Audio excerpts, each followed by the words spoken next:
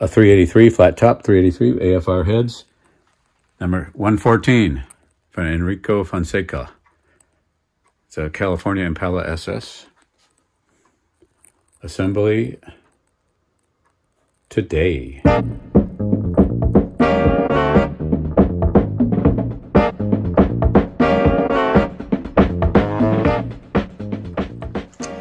All right, moment of truth. There's one, it's number 3 that is not clearanced enough. And that's why I do what's called a mock-up. There has been no main bearing clearance measurements. I haven't measured rod bearing clearance. I'm mocking it all up, putting everything in case I see the clearance things. Those are just done by hand, where I clearance the bottom of the block. And I put all the crank rods, pistons, and see if it's clearanced enough. Here's one right here. Number 3 needs a little more grinding. So I'll mark that.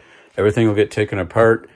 That area will be ground some more. The block will be cleaned, a final cleaning, and then final assembly of the short block. Carl Wine, take care.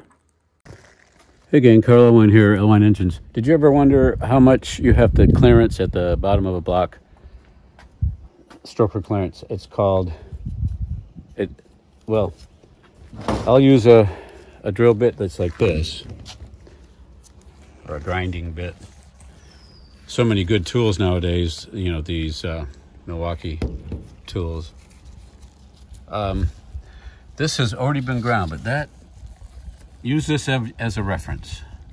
About that much. It's in the same spot at every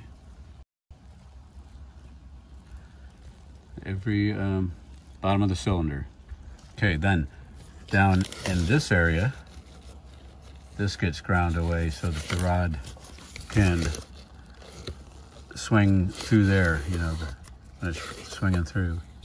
And in that area, looks like nothing for this back one. All right, also look, the other side, don't forget, there and there. So here I marked spots that needed more.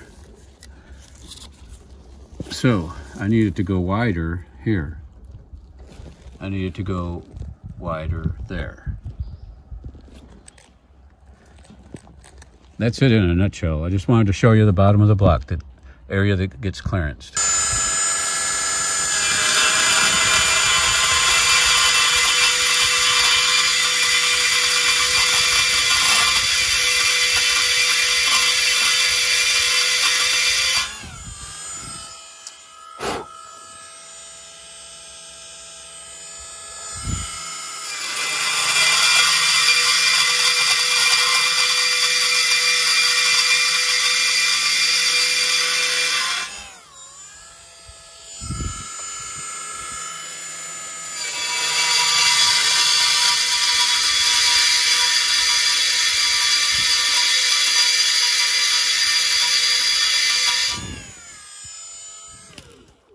I just did that one-handed.